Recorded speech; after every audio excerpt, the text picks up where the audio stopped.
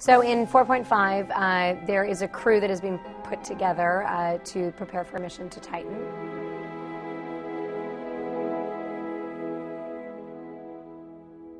The mission to Titan all starts out, it's set up in the first episode when Zane and Fargo get into some shenanigans and accidentally shoot themselves into space, which turns out to be actually quite a good thing.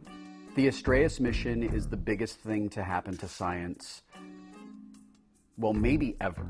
Choosing who was going to want to be on the mission and who was actually going to end up going, those were both topics of long discussion.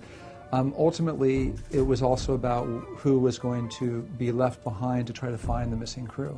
There is some debate in the room as to who gets to go on the mission Titan and who doesn't. But I think in the end, it's sort of a matter of like who do we want to experience this crazy adventure? Who would be the best sort of to see competing for a spot? Global Dynamics wants you. For the mission to Astraeus, I think that the first person chosen should be me, Zane Donovan, obviously. Then I would say probably Fargo, just so I can watch Fargo and Parrish battle it out. Wow, of the one person you could ask who has no clue on who should go to Titan, I would say Vincent, because he cooks good. I think that Vincent should probably not go because he's got to feed the town. I mean, I'm thinking practically, right? Vincent's got to feed the town. He's got to keep that going and press. Oh, you know who I forgot to include? We need Vincent in space. Who's going to feed us? I think as the season progresses, everyone's going to love Dr. Parrish just because he's evil. But he definitely can't go because he's always on the wrong side. Of course, Dr. Parrish should be on the mission. In fact, Dr. Parrish should probably be leading the mission. Well, obviously, who I think shouldn't go is Dr. Parrish, because he is he's basically the opposite of Fargo in that his incompetence is actually incompetent. The Astraeus project is the biggest thing to happen in the world of science in a millennium. I deserve to be part of it.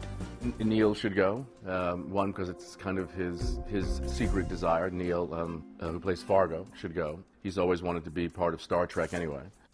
I would say that Holly would be a good member. I feel like she's very helpful and willing to pitch in. I think that her enthusiasm and willing to innovate might be an advantage. And then I think Zane just should walk around with no shirt on. What's wrong with that? Oh, obviously I need my girlfriend, Joe, otherwise nothing's happening in space, you know what I'm saying? I think we need Niall so that he can walk around with the shirt off. That'll be very exciting for everyone.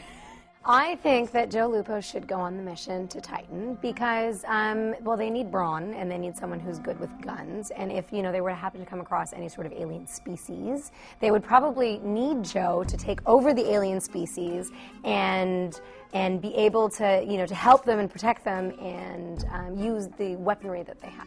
I can do it fast. We don't have much time.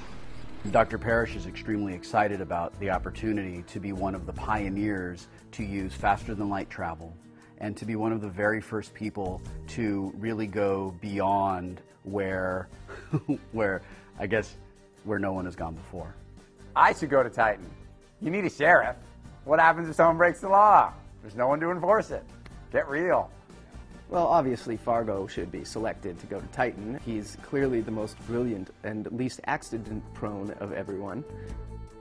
I don't feel that I have the authority to say who should not go to Titan. I mean, I think I believe that everybody can improve, everybody can, better themselves, anybody can distinguish themselves. So I'm up for a test, and the winner of the test wins. I think Aldo Henry is very obviously capable and one of the most intelligent and well-educated people in Eureka. I wouldn't think that, actually, I don't know why he wouldn't be good, actually. He'd probably be better than Holly.